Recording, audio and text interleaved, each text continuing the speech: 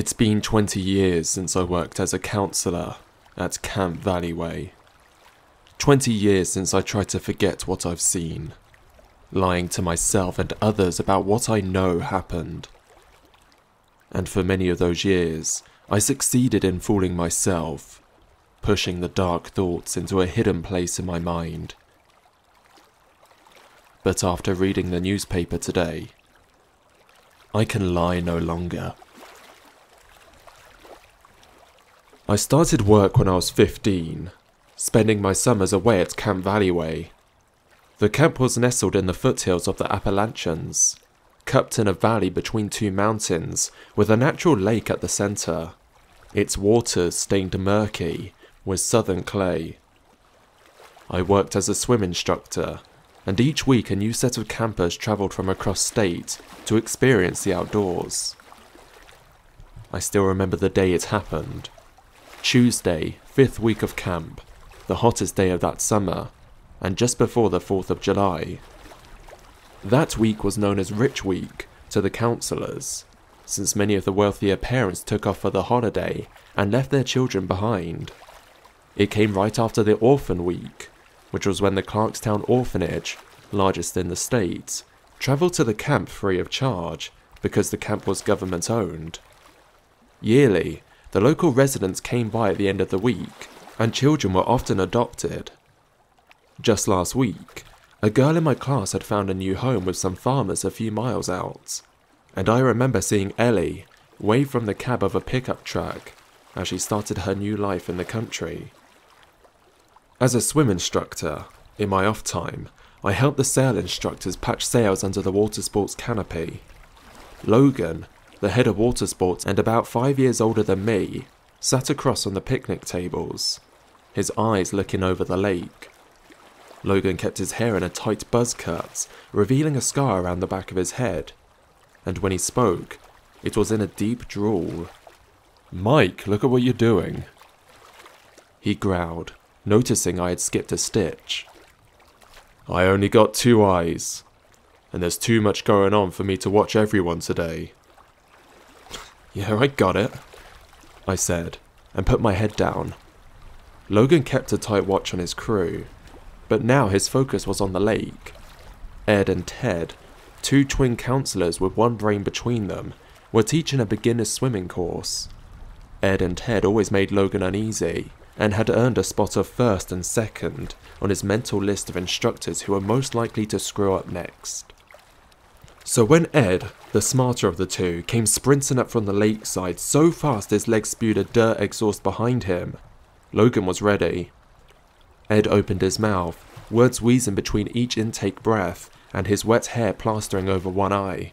We're missing one. One camper. We can't find him in the water. Friends don't know where he is." Without hesitation, Logan's whistle shrieked throughout the campground, startling campers and counsellors alike. As lifeguards, it was our responsibility to search for the body, and 15 of us lined up at one end of the swimming section. At Logan's call, we dove, myself in the deep end at 14 feet, and spread out across the bottom. The water filtered sunlight and heat, so the bottom was cold and dark, with the underwater plants gripping me and pulling me back as I swam. After 3 strokes, I returned to the surface, and Logan sent us back down to search, hoping to find a still warm form. I was the one who found the body. Its hand brushed against my face, a pale palm that was all too white. I saw the face next, too dark to recognize, but a girl with long hair that fanned around her like she was under static electricity. I gasped, involuntarily drawing water into my lungs. I gripped her torso and began swimming to the surface.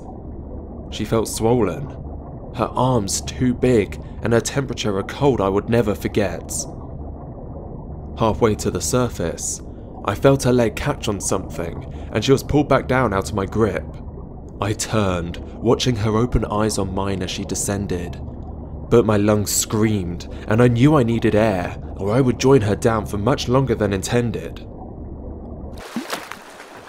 "I found her!" I shouted, breaking the surface. Quick, help me! And I dove back down, my hands sweeping through the muddy bottom. But I found nothing but muck and empty water. Even as the other lifeguards joined, 5 minutes later, Logan's whistle rang out again, calling us back to the dock. The camper has been found in a restroom by his site. Ed and Ted must have let him slip past them, and both of them will spend tonight scrubbing the dock with their own toothbrushes.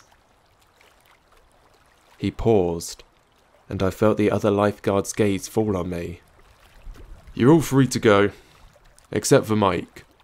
I want a word.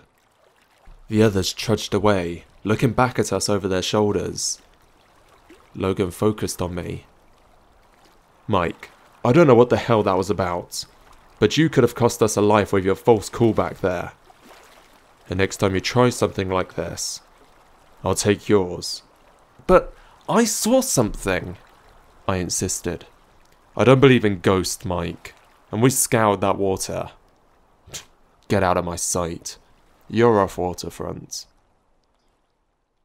He left, and word spread around camp about what had happened.